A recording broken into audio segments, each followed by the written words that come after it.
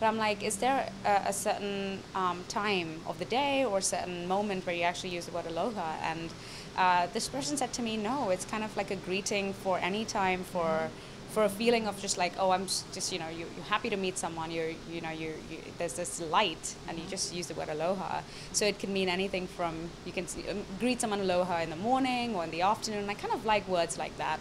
It reminds me of the Indian word namaste, you know, so, and I feel like cultures and traditions that have history always have a word like that that can be, and I don't know if I'm right, am I right that it can be used any time of the day? Okay, cool, there you go. So